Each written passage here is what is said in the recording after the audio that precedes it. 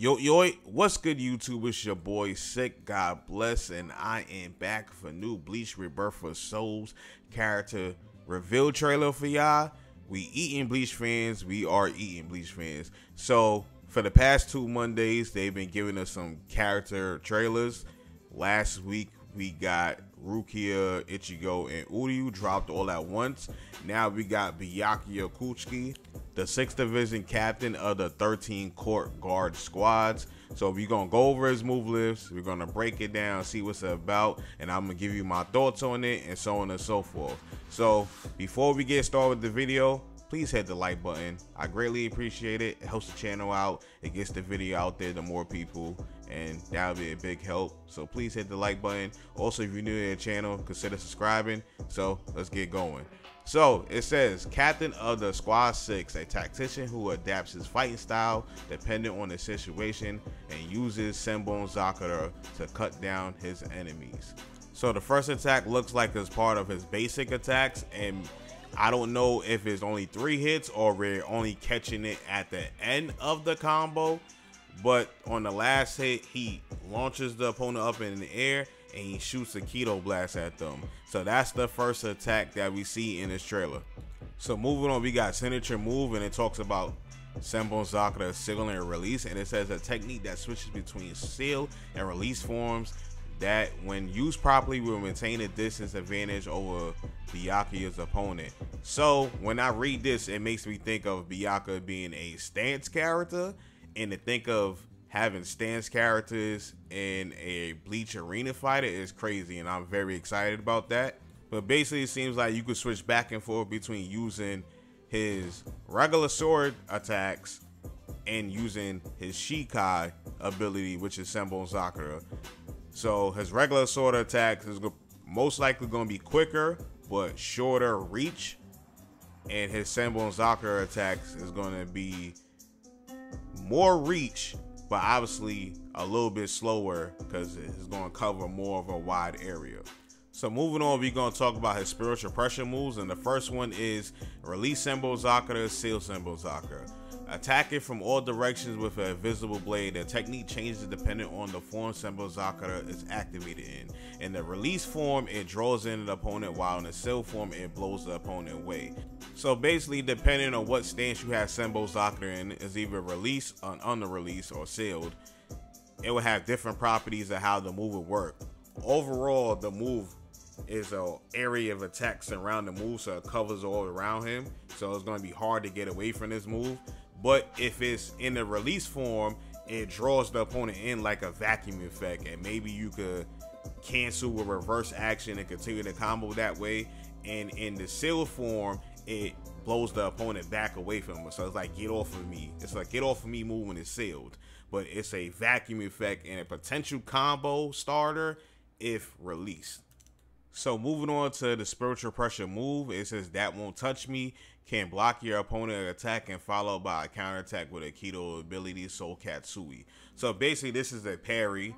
So we see that Uryu has a parry and we see that Byakuya has a parry. So that kind of lends to the theme that zoner type characters in the game will have some type of parry, because obviously there's going to be a lot of rush down in this game because the majority of the cast is going to be rush down heavy, and the more slower zoner type of character, even though Byakuya is a hybrid, they gonna need a move for you to get them off of them, because one, they zoning capabilities may be slower, or they just not good up close in general.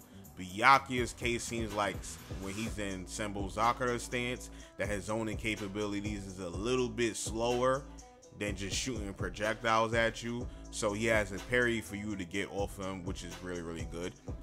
So moving on from there, we're going to talk about Byakuya's Bankai, which is his awakening in this game, and his Bankai is Senbon Zakura Kageyoshi, and it says, when Bankai Senbon Zakura Kageyoshi is released, Senbon Zakura no longer changes forms and is fixed in a form that strengthens Byakuya mid to long range techniques, but weak in close combat. This technique is best used in a way that prevents opponents from getting too close.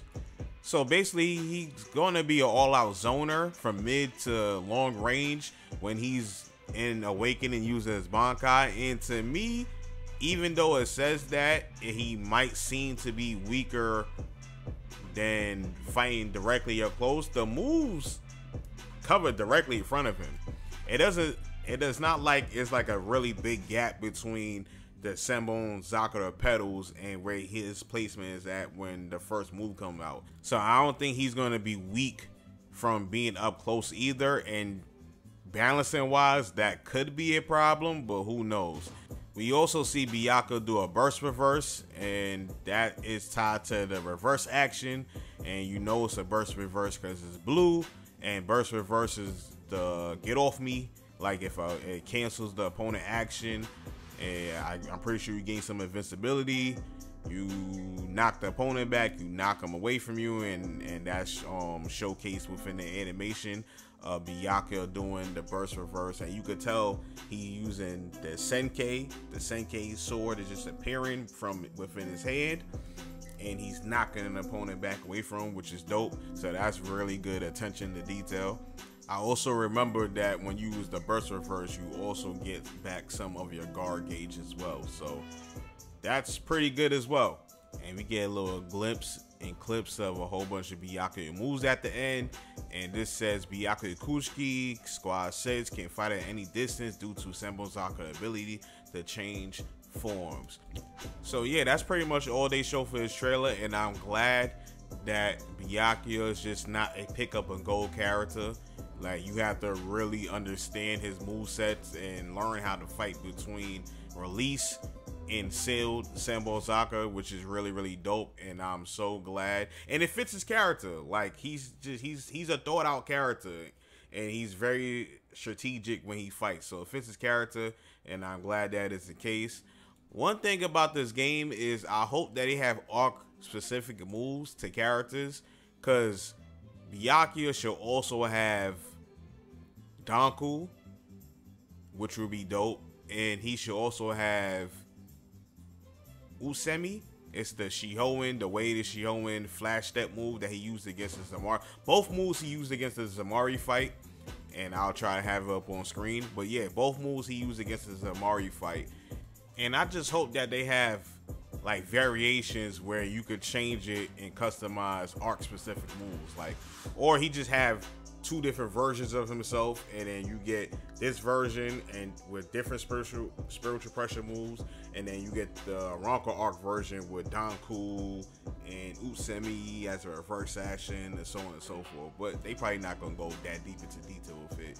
But yeah, so that's pretty much the end of the road for this video. This has been a Bleach Rebirth for Souls Byakuya Kuchiki character trailer breakdown video for y'all. Hopefully y'all was able to enjoy and you learned something new. And if you was able to learn something new, please smash the like button. I greatly appreciate it.